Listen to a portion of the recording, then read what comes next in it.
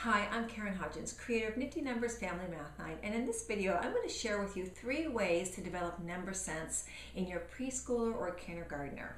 Now, the first activity deals with getting kids to understand and become familiar with more than or less than a given number. And here is the sheet that they will be using. Now, the PDF for this can be found on our website at familymathnight.com under the Math Resources section.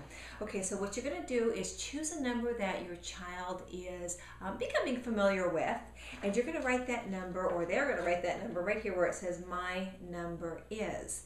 And then there are 3 circles here, and you're going to read these to them. Here are less than, and they're going to write that number again down here. Here are less than, let's say they're working with the number 5, so they would write 5 there. Here are exactly 5, and here are more than 5. And I'm going to share with you one that I did recently with a group of kindergartners, and her number was 8. And so what she did then is she needed to show me less than 8, exactly 8, and more than 8. And I use these fun little foamy creatures that you can peel off the back and easily stick on. In fact, you can get those at any craft store, but you can also use stickers, work really well, and I've also used rubber stamps, okay, and they work great too. Okay, so more than, less than, becoming familiar with the 8-ness of 8, if you will. Okay, the second activity has to deal with missing add-ins. So very super simple, easy way to do that. I'm going to use these ginger kid chips. I'll show you a little bit more about them in just a second. But so you just choose some small objects, and I've got some ginger kid chips here, and I'm going to take 1, 2, 3, 4 of them, and you count them with your child, 1, 2, 3, 4, and then you hide some in one hand. Actually, you split them up and you hide them in both hands, and you open up one hand, and if there's 1 in this hand, then how many are in this hand?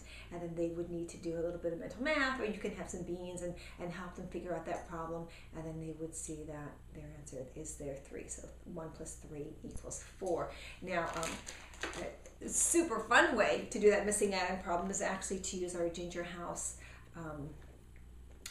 a game board, and that's what these ginger kid chips go with. And then you would write the number that you're working up here with the dry erase marker, and then you would hide those inside here, and then you would close up the house, and they would open up the downstairs.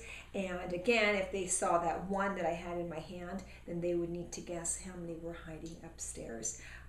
And then they love to open it up and see if they were correct. So super fun, and you can find this on our website, familymath.com.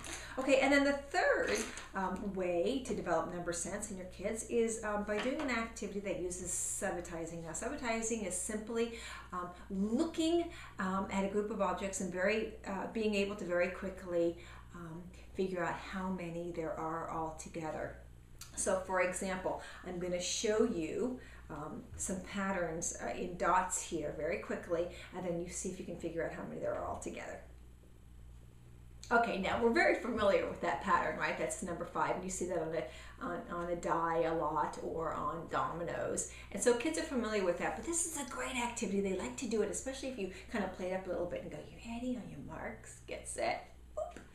You know, you're going to show it, you're going to hold it long enough so that you know that they can figure out what that is, and you're going to get faster as time goes on, but that would be the number 5. And then of course you say, okay, you ready for the next one? And then you do the next one, and so forth. Now, if you're doing this in the classroom, I love to have students using the whiteboards, and so I would very quickly turn this over, and then they would write how many dots they saw all together. Then I would have them show me, and I could very quickly see which students are getting it and which students I need to work with a little bit more on that.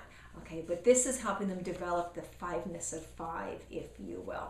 So there you have it, 3 very simple, very fun activities to do with kids that really do develop their sense of numbers, which is so important, a great foundation for being successful in mathematics. So have fun.